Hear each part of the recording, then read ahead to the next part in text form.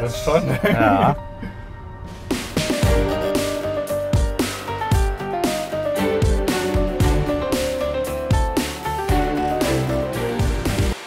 Hello, I'm Alex Kersten and welcome to a brand new series, Life with My Classic, where I'll be bringing you stories about classic Mercedes-Benz models that aren't garage queens, they're daily driven, just the way it should be. Today you join me somewhere in Berlin, garage behind me with a couple of exceptional Mercedes-Benz models. So what do you say we go check them out? The owner, Max, is German by the way, so make sure you enable subtitles. Let's go meet Max. Hello, Max. Hi, Alex. Willkommen in Berlin. Thank you very much. Now, I'll be speaking in English. Max will be speaking in German. Before we get started, I know quite a lot about you, but for people who might not know you, tell everyone what you do. Gerne. Hi, mein Name ist Maximilian. Ich bin 26 Jahre alt, wohne hier im wunderschönen Berlin und bin Designer und Influencer.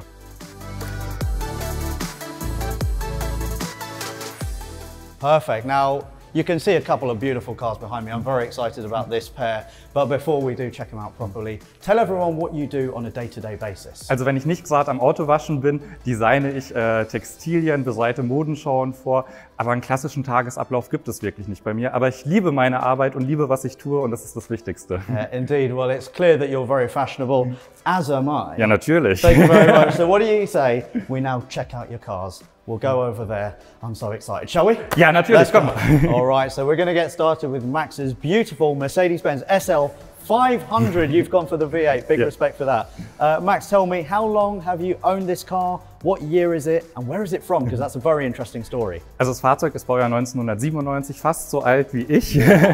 Also noch ein Youngtimer, kein Oldtimer. Und ich habe es jetzt seit circa 2 Monaten. Ist es in meinem Besitz. Und das Fahrzeug ist hier in Deutschland gebaut, ist aber in Japan, in Tokio gelaufen. Wow. So you've imported it from Japan. Were there any difficulties? Did you have to learn a completely new language? Also wir hatten keine Schwierigkeiten, aber natürlich sind alle Serviceunterlagen. Die ganze Historie ist auf Japanisch und am Anfang war ich 2 Tage damit beschäftigt, alles zu übersetzen, um einfach alles nachvollziehen zu können. So I've learned a couple of things. You're very fashionable and you also speak fluent Japanese. Of course. Of course, there we go. That was actually English, but we'll gloss over that. So tell me, what is it like to drive one of these cars in Berlin? Es fühlt sich unheimlich toll an, so ein Fahrzeug einfach zu fahren, weil man fährt so entspannt, man cruist richtig vor sich hin. Das ist ein wirklich schönes Fahrgefühl. Yeah, and it's not one of those cars that you want to drive quickly. You just want to relax, take your time and look cool. Speaking of looking cool, can I have a quick walk around? Ja, natürlich. Fühl dich frei. Oh, look at it.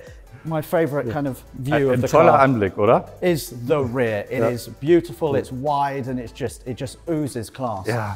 Before we check out the proper oldtimer, why this car?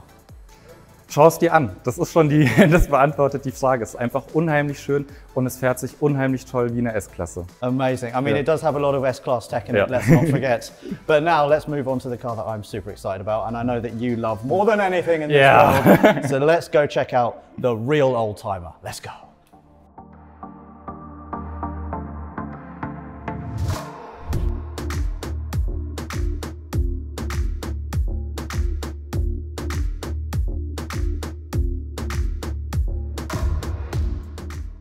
And here we have Max's R107 SL 450, also a V8. As you can see, this has got the soft top. Yeah. That one over there has got the hard top currently. I think for aesthetic reasons, because you're a man of fashion, and this is a car of fashion, should we put the roof down because it's beautiful inside as well? Natürlich, das Wetter ist ja heute auch gut. Indeed it is, right. So Max has told me that there are some tools that I need to actually open this roof. So I've got a couple of knives. There you go.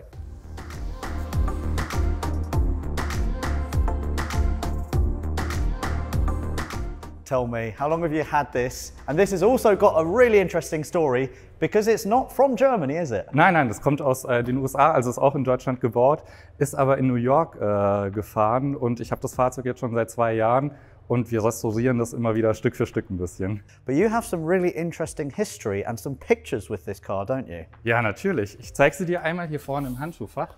Oh. Da liegen in einem Umschlag die Bilder, genau. Hol sie gerne mal raus. Wow. This is like stepping into a time capsule. Miss New York, 1989. Ja, das ist die Tochter vom Vorbesitzer. Die war 1989 Miss New York und dieses Fahrzeug wurde auf Paraden in New York verwendet. Also ganz toll geschmückt mit US-Flaggen Und ich habe die Bilder erst vor wenigen Wochen bekommen. Und ich habe vor kurzem auch die originale Rechnung zugeschickt bekommen aus dem Jahr 1980 genau. Look at that. And we can see here the original price of $35,000. Das war viel Geld damals. That was a lot of money, yeah, back in the 80s especially, yeah. So yeah, but you know, quickly summarize, what does this car mean to you? It's like the love of your life, isn't it? Natürlich, also ich habe mit dem Fahrzeug werde ich alt, das würde ich nie wieder hergeben. Should we have a quick walk around? Because obviously there are differences between US spec models and European spec models. So if we go to the front quickly, and also you'll probably know at the rear, but these are the, I would say, sorry, quite ugly front bumpers. Es macht das Auto mehr elegant. Die europäische Version schaut mehr sportlicher aus, das schaut doch sehr weiblicher aus. Passt zu mir. Okay, fine, okay, fine. I mean, you are a man of fashion, I'm not really, so I'll have to tell you, why are you looking down? Don't look at my shoes. But yeah, no, it is, like you said, a very elegant car. Yeah. And the exterior is currently being restored, isn't it? Ja, also innen sind wir schon komplett fertig. War tatsächlich auch gar nicht so einfach, weil es eine sehr seltene Farbe ist. Die wurde sehr wenig bestellt.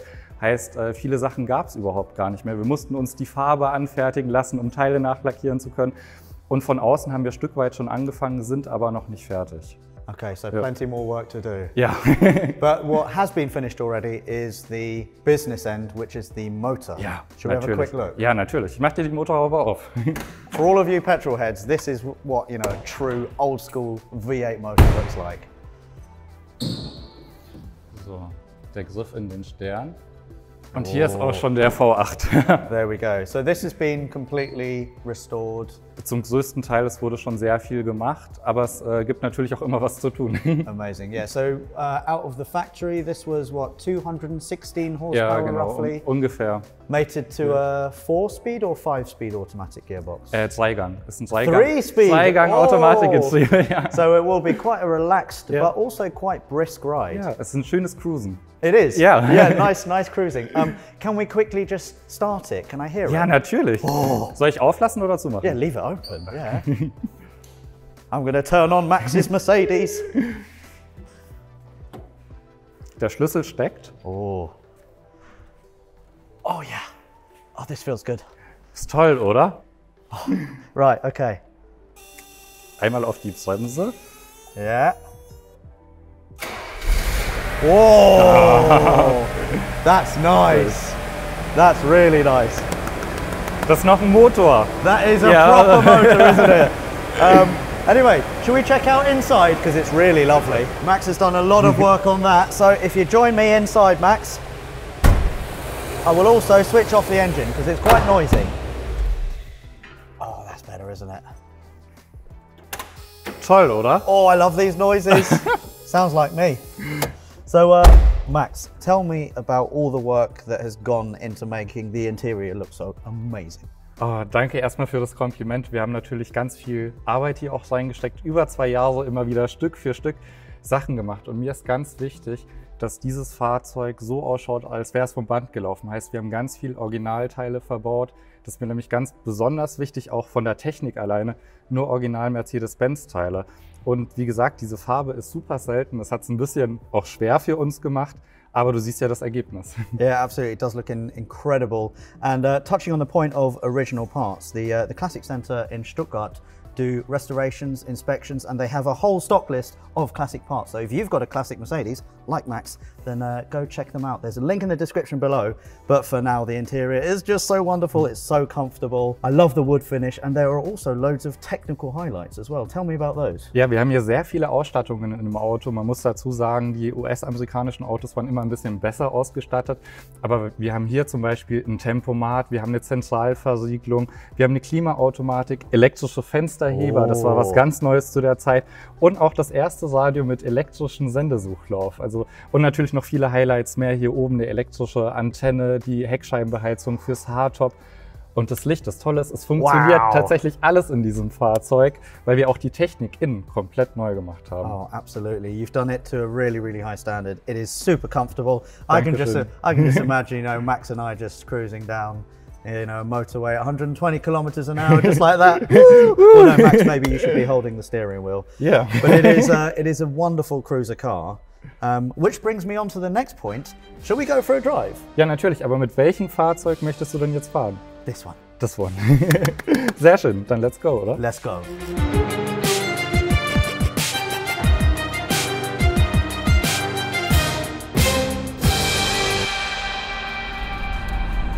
Okay, so this is actually my first time ever driving one of these Mercedes SL R107, and this is the SL 450 with a nice big V8 motor. First impressions, and we spoke about this earlier, didn't we? It does feel like a bit of a boat. Big steering inputs. It doesn't really do a lot, does it? But it's a car when you get in, you instantly smile, and then you just think, oh, this just feels so good. And especially in a city like Berlin, you just want to relax. Is that what it's like? Ja, es ist super, weil du fährst durch den stressigen Stadtverkehr und alle sind schnell und stressig und du bist super entspannt jetzt und du denkst, ja, dann fahr doch vorbei. Yeah, exactly right. And what is the classic car culture like in Berlin? Also in Berlin haben wir das Glück, dass es tatsächlich sehr viele Anlaufpunkte für Classic Cars gibt und auch verschiedene Treffen. Also es ist wirklich wunderschön und wunderbar. Yeah. And Max, this is obviously a car from 1981, even older than me, would you believe? I want to talk about reliability. Has this car been reliable? Es hat ab und zu mal natürlich immer seine Problemchen. Das ist eine alte Dame, eine Diva. Aber ich bin mit dem Fahrzeug von Berlin aus nach Frankreich gefahren und wieder zurück. Ohne Probleme, ohne Zwischenstopps. Das war so genial. Oh, that is awesome, that is awesome. And Max, you're obviously 26 years old. The car is nearly, almost twice your age. I want to know about other classic car owners. How have they accepted you into the classic car world? Also ich hatte am Anfang natürlich schon so ein bisschen meine Bedenken, weil du kommst in so eine Männerdomäne. Aber das war überhaupt gar nicht so. Ich bin so herzlich aufgenommen worden und es geht letztendlich nur um eins und das ist die Liebe zu diesen Autos. Exactly, and that's the thing, you know, if you really love cars, it doesn't matter where you're from, your sexuality or what you like or what you don't like. Cars bring everyone together. Ja, und das ist so schön und so toll. Indeed, and especially with a car like this. Because, I mean, it's not only a car that you love, but it's a car that you also won't lose money on. This is an appreciating classic. Das ist meine Altersvorsorge, dieses Fahrzeug. Aber trotzdem würde ich es niemals verkaufen. Dieses Fahrzeug wird mit mir alt und ich hoffe, dass ich noch erlebe, wenn dieses Fahrzeug 100 Jahre alt wird. Amazing, amazing. So how much do you want for it? Unbezahlbar. Good answer.